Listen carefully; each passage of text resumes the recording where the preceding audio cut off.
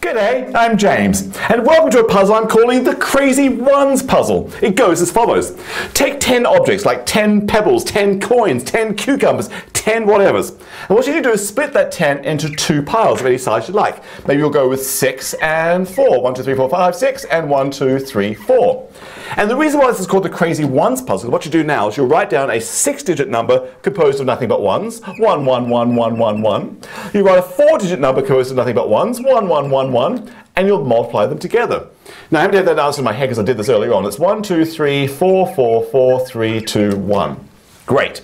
And then you keep doing it with the piles you have right now. So that 6 might split into, say, a 3 and a 3.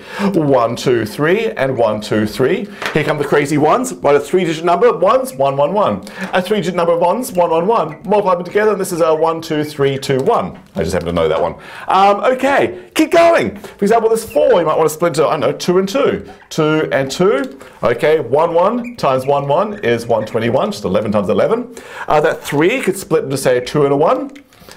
2 and a 1. That 3 can also split into 2 and a 1. I'll do those simultaneously. A 2 and a 1, 2 and a 1. So I've got a 2 and a 1, 11. A 2 and a 1, 11. 11 times 1, 11 times 1. Okay, great. Keep splitting. I've got some 2's here. That can split into a 1 and a 1.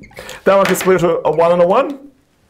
This one can split into a 1 and a 1. And that one can split into a 1 and a 1. 1, 1, 1, 1. So I've got a 1 and a 1, a 1 and a 1, a 1 and a 1, and a 1 and a 1. 1 and a 1, 1 and a 1, 1 and a 1, 1 and a 1. So equals 1 times 1 is 1, equals 1, equals 1, equals 1.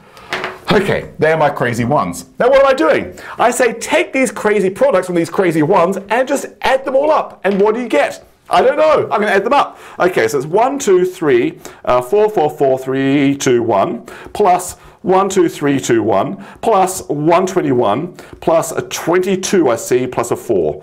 And I get the sum 1, 2, 3, 4, 5, 6, 7, 8, 9, which seems awfully nice. Whoa, whoa. In fact, let's do it again. I'm going to clean the board and we'll make different choices and I bet we get that same sum. In fact, watch me. I clean the board. Okay, board is clean, ready to go again with different choices along the way. Okay, 10, let me split it a different way. I won't draw dots this time, let me just write numbers, 8 and 2. Hopefully that's okay. Alright, so 8, 1, 1, 1, 1, 1, 1, 1, 1, times 11, 1, 1. Great. I believe that's going to be a 9-digit number with a whole bunch of 2's in the middle. 1, 2, 3, 4, 5, 6, 7 2's in the middle. I believe that's what's going to be. Double check me on that one. Okay, 8. Let's do, I don't know, 3 and 5. So 1, 1, 1 times 1, 1, 1, 1, 1. Okay, that's going to be, I believe, a 7-digit number is going to get me up to the 3's. 1, 2, 3, 3, 2, 1 with another 3 in the middle. Oh, double check me on that one. I'm kind of guessing patterns here in my head. Hopefully that's right. Okay, but let's keep going. The 2 go into a 1 and a 1. Okay, 1 times 1 equals 1. That one I know is right. Maybe the 5 can go to a 2 and a 3. Whoops, 2 and a 3, ahead of myself. 1, 1 times 1, 1, 1, which I believe is going to be 1, 2, 3, 2, 1. I think that's right. Oh, no, it's not going to be that. No, I'm not right on that one. It's going to be 1, 2, 2, 1. Let's try that. Okay, what's next? A 3 can go to a 2 and a 1. 1, 1 times 1 is 11. The 2 can go to 1 and a 1. 1 times 1 is 1. The 2 can go to 1 and a 1. 1 times 1 is 1. The 3 can go to a 2 and a 1. Well, 11 times 1 is 11. And the final 2 can go 1 times 1. 1 times 1, 1. I think it's 10 piles now, and I think we're done. Hopefully my guesses of patterns of how these things multiply are correct, because now I'm going to add them up and see if we get that magic number. Let's go for it. I'm really going to do it here. 1, 2, 2, 2, 2, 2, 2, 2, 1. Was that 7 2's? Oh my goodness, I can't even count basic. Okay, that's correct.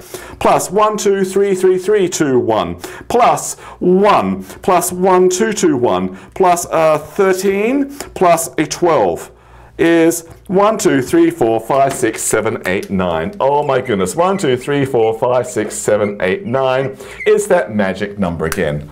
So the question is, what's going on? Why are we getting that same magic number every single time, no matter what choice you make along the way? Try a few more diagrams. Keep getting 1, 2, 3, 4, 5, 6, 7, 8, 9. Why? What's special about that, and why does it work? And is this puzzle only true for the number 10, or can you start with other counts to begin with and get other special magic numbers?